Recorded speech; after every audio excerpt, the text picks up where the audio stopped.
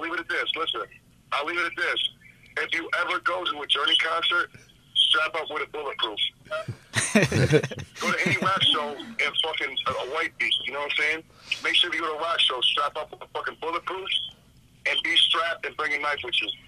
Don't stop believing. Hostility between rappers inside more of the. And rest in peace to G.G. Allen. That man, he definitely accomplished a lot in a very short period of time. What about Nipsey also? And then for some reason, no, fuck him. No, not rest in peace. He was an evil piece of shit. Fuck G.G. Allen. Pictures you ain't run up on this motherfucker, dog. If there is a hell, he's burning so deep in hell. I mean, I don't doubt that for a minute. Like I said, the guy, you got to think, too, the guy is also from my home state of New Hampshire. I can't get on G.G. Allen, dog. He's such a piece of shit.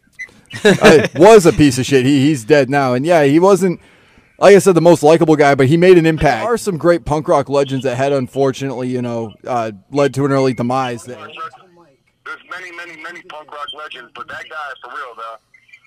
You know what I'm saying? Like even, all right, let's look at Sex. Yeah. Sex Pistols. In New York City, Nancy Spungen was discovered dead, stabbed to death. Him the fuck out and murdered his bitch. You know what I'm saying? It's just music. It touches people in different ways, and it might make you violent. It don't matter if it's rap, whatever the fuck.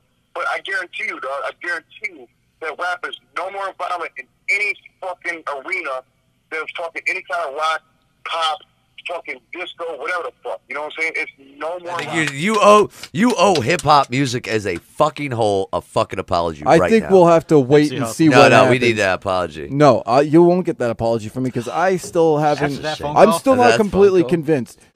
Ladies and gentlemen, my name is Sid Jones. We are here, day 3, the last day of Lethal Weekend, and I am going to do the one thing that I never do. I'm going to apologize to Shaggy 2 Dope for being wrong on the hip-hop being violent after the Garlic Festival shooting and after realizing that it's people that are violent. It doesn't mean the music you listen to or the scene. It's people in general. So I will be apologizing to Shaggy 2 Dope right here on ROX-TV.